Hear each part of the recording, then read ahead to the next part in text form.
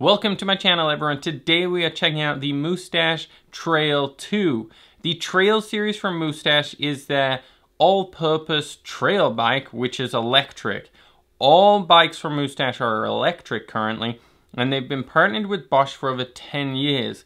Now, Moustache, if you didn't know, is a very popular brand in Europe. It's growing very rapidly and has started its expansion into North America.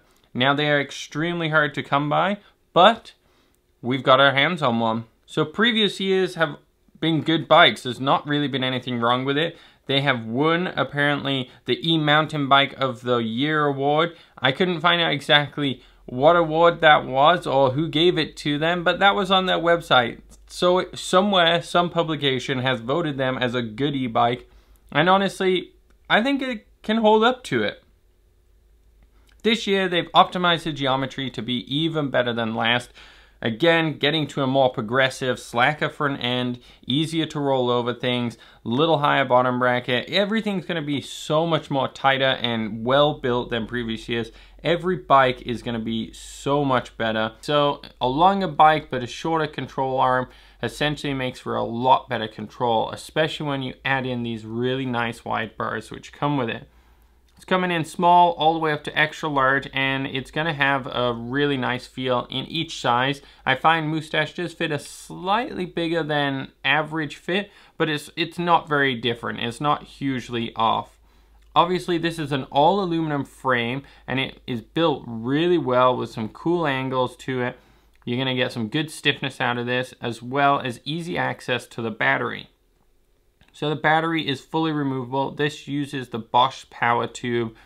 Fits in there really well. Is locked in, can be taken out anytime. Bosch obviously is an excellent bike company. We see Trek using it. We see Cube using it. It is probably the best electric bike system out there. Just recently I saw a publication which puts Bosch and Shimano as the two top places to beat. They're definitely pushing the boundaries, especially with Bosch's new Bluetooth enabled version, which this one is not. But it's really going to make for a lot better of a personalization between bikes. Let's not dwell though, this one does not have it. That is for the newer ones potentially coming out next year. So this one has 150 mils of travel on the front and rear, the same all around. It does have the RockShox Recon Silver fork, so it's definitely not the most fancy fork, and really the only downside with it. It comes with 35 mil stanchions, which is good, but it is not really tunable. It's a straight spring with no real adjustments to it. You can't really do anything with it, but if you're looking for a trail bike that will perform quite well but keep that price under the $8,000 mark, this is a good suspension system. It's going to have good control and feel, but overall it's not going to be too overwhelmingly complicated to manage or maintain over the years. These types of bikes aren't always made for the into it, like really deep down hardcore mountain bikers. They're also made for people who are looking to just explore, get out there and really start controlling some trail, and they just want to get out and have fun. They don't want to have a lot of maintenance, and that's why it's simple to have a fork like this on it. In the rear, they have the Just Moustache shock. This is their homegrown, built in-house. This is something they've designed specifically for their bikes. It's kind of like Moustache was ahead of the game when realizing e-bikes may need different tuning and may need different design, and that's what they've put into this. It is an e-bike rated shock. It is going to perform really well. Instead of having like a climb trail descend, because you don't really need a super efficient climbing mode, it's just a two-tone switch where it's kind of like a soft mode and a hard mode. And they are just there for a little firmer grip, and that's what they call it, the grip mode and the soft mode. So if you want to really get your wheels planted, you're able to do that by locking it out or stiffening that suspension up. And then if you really want it loose and control and bouncy and squishy, you loosen it off with that little two-tone switch. And I think that's a cool little design. Instead of making these trail features which don't really matter anymore, you don't need to have them. So you buy a fork which was specifically designed for an e-bike, or you buy a shock which was specifically designed for an e-bike, and it works well.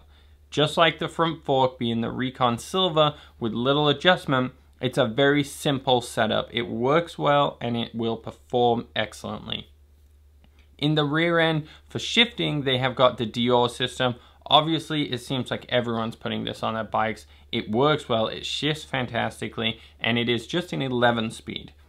Again, we go back to the e-bike specific. There is no real need for the 12 speed. Yeah, it's nice if you want to really put your own human power into it. I think most people who are buying this bike are going to be a little more relaxed and not so caring about just pushing turbo for once and getting over it. They're out there to have fun, enjoy the ride, and still shred the trails, but they're not looking to overwork themselves or really get deep into the breaking a sweat, or I don't want to call them lazy in any which way. I still think everyone will work hard, and the ring size on the 11 is still huge, but they're there to e-bike. This is an e-biker's e-bike.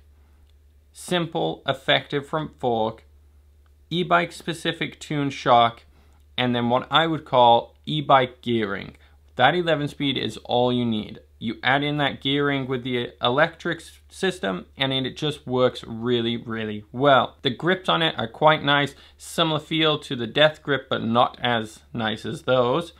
It does have that full console on it, and back with Moustaches, it's an extra dropper post, which I'm gonna have to look into this company a little bit more. I don't know much about them, but Moustache seems to be using them on all their products, and they seem to perform well. Tires, interestingly enough, are a little heavier duty than the Maxxis Minion.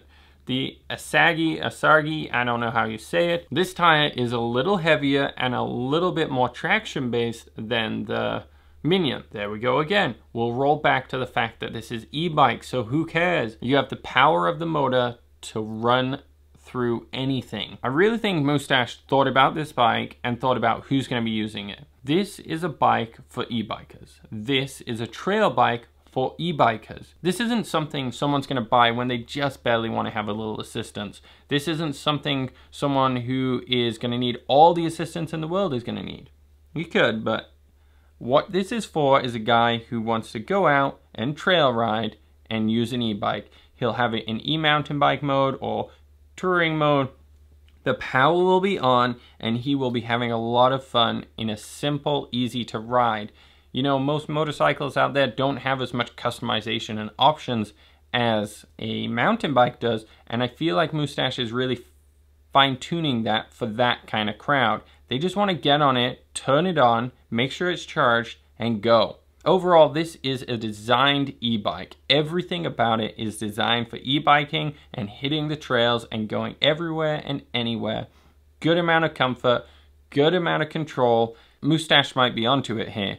They're not trying to get all the mountain bike features in the world and cram it on, and then you end up with a $10,000 e-bike. What they're doing is taking away the sections which might not matter. Doesn't matter if you have a slightly heavier fork. Doesn't matter if you don't have all the gears. It just doesn't matter. If you have heavier tires, it doesn't matter. Overall, you will be able to go biking and have a blast with this, and you will have an electric system to back you up on any downside or extra weight that you might be carrying because of that. And that's okay because it's an e-bike. The Trail 2, I think, is an excellent option for anyone looking to hit the trails and looking to use that electric system.